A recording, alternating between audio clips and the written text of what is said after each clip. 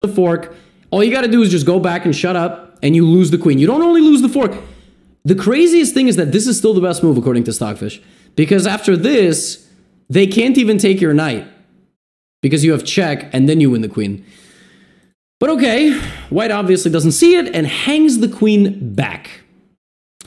Now, in this position, you realize you can't take the rook, and you also realize you can't take the knight because it's protected by the queen, but you don't realize you can take the queen, which is not protected by the knight. And you play this. Black takes the knight on e5, and white obviously doesn't see that they can take the queen, so they take the knight because there's a trade. So there are two queens just staring at each other. Both unguarded, both can take each other.